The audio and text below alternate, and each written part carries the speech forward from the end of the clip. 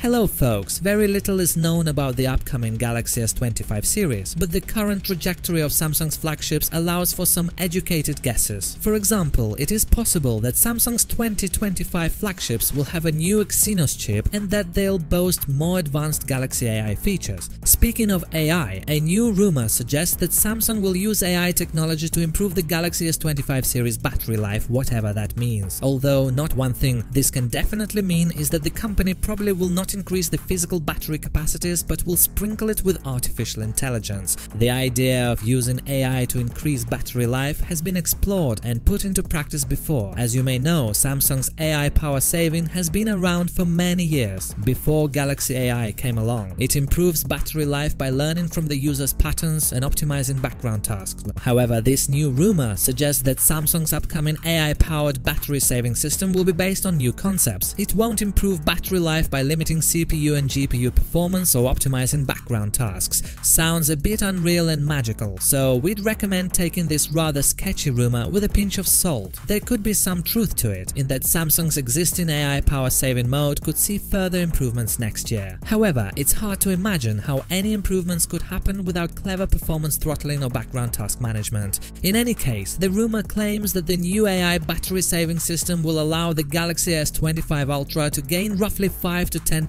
battery life, which is nothing to sneeze at. Samsung started using AI more extensively this year. The Galaxy S24 series was the first to adopt Galaxy AI, and the upcoming Galaxy Z6 foldable phones are expected to bring their own improvements to the system. Samsung is betting on AI and hopes it will help it gain market share, so it is logical to assume that the Galaxy S25 series will be even more of an AI phone than the S24. Samsung received a lot of flack for its subpar Exynos chips over the years, but the company seems to be improving. The Exynos 2400 is a lot better than previous Exynos chips, and AMD helped Samsung achieve this feat thanks to its pretty powerful GPU. However, Samsung could ditch AMD for its in-house GPU for the Galaxy S26. According to a report from pretty reliable tipster Roland Quant, Samsung is developing the next generation Exynos, maybe renamed later, chip, which carries model number S5E 9955 and has an AMD RDNA-based GPU. Next, the South Korean company is reportedly aiming to release its own smartphone processor for the Galaxy S26, which will reportedly have its in-house GPU. This means Samsung will ditch AMD GPUs for its own GPUs. Samsung is reportedly building a pretty powerful and efficient processor for the Galaxy S25. It would be fabricated using Samsung's second generation 3nm process node. Rumors claim it is such a major improvement compared to previous chips that Samsung could even use a new name and discontinue the Exynos branding. The company seems to have created a separate team of over 1,000 engineers to work with the system LSI team on co-development and optimization. If the company could achieve its goal, it would be a huge moment. Making a smartphone chip is extremely difficult. Apart from Apple and Huawei, Samsung is the only other brand that has been able to make smartphones and design chips inside them. In fact, Samsung is one step ahead of those firms. It can even manufacture the processors it designs. Apple and Huawei can't do those things. It can even design and manufacture RAM, storage, displays, batteries and camera sensors used in phones. However, Samsung's in-house smartphone processors haven't been very good. Apple, MediaTek and Qualcomm are far ahead in terms of overall performance and efficiency. If Samsung can outdo even one of those rival brands, it will be a huge accomplishment. It can then bring more vertical integration, better features and longer software support to its phones, smartwatches, tablets and other devices.